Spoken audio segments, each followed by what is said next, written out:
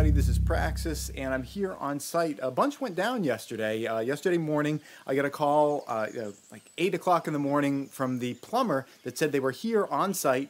They hadn't told me they were going to show up yesterday morning, but they were having trouble finding the pass-through for the septic, the sewage stuff to be going out. You can look along this wall behind you. You can see the place where there's the orange paint. That's where it actually is. There's another shoveling they did over here in the middle. They had no idea where to go. I said, sorry about that, but if I had known you were showing up, I would have marked it for you. So anyway, I told them where it was. It was pretty easy to describe because it's on right on one of these little seams between the concrete forms. I described it to them over the phone, and then I figured I'm going to come down in case there's any other questions. So came over here. They were working on all this. You can see all this black pipe here. This is all the drainage pipe that's going to be below the floor down in this basement level. This is a downstairs bathroom right here.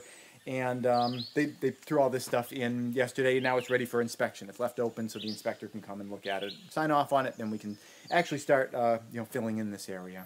Also yesterday, I was working a little bit on this center beam, and I realized that we have a bit of a problem where the lolly columns, those are metal support beams that are, these are extendable ones, their maximum extension length is 7 foot 9 inches. And that would have been fine if I hadn't, in the middle of pouring the concrete wall, decided that instead of an 8-foot wall, why don't we make it 9 feet? I'm like, what's an extra foot? It only costs a little bit of extra concrete at the top, get all that extra headroom, more shelf space and everything.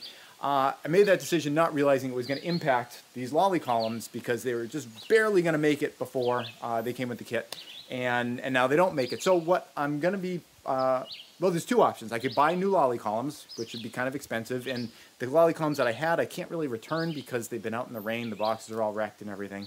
So, me, I don't like waste, so I'm going to see if I can use the lolly columns, and the approach that I have is to put some blocks down, some solid cement blocks, at the top, at the bottom here, and maybe some pressure-treated wood pads at the top. And actually putting a pad at the top is a way of kind of distributing the load onto the lolly column is probably not a bad thing anyway. And so I'm taking some measurements here, and it looks like, I did my measurements, it looks like I need to make up about 9 inches. And that could work out all right, because there are 3-inch concrete blocks, and if I put 2 of those at the bottom, that could be okay. And then at the top, I could just put 2 runs of pressure-treated wood. 2 runs would be 1.5 inches plus 1.5 inches, and that should give me my 9 inches. So that should work out all right.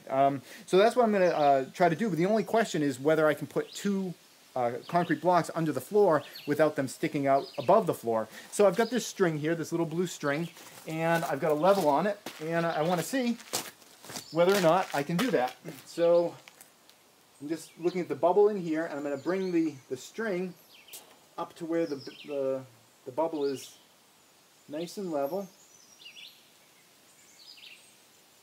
Okay, here we go. Wow, this floor is pretty high. The floor height is going to be matched to the top of the sill plate. You can see where this blue string is going over to. Okay, so that looks like just about level right there.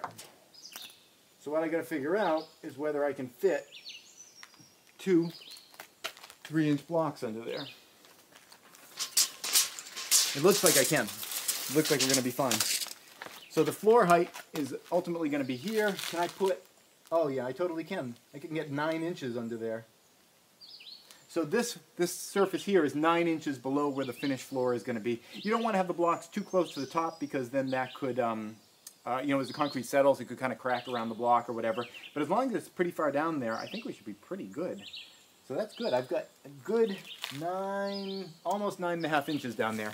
So that's going to work out all right. So whenever you're doing any kind of a project, there's always curveballs, and you can throw your hands up in the air and just get really frustrated by it and say, oh, this is awful, it's all falling apart. Or you can adapt and come up with some alternate solutions. There were a couple different solutions we could have used for this, and I think I'm going to go with the one that doesn't involve having extra lolly columns that I can't use kicking around forever, because I'm a prepper and I wouldn't throw them away. I keep them for some reason.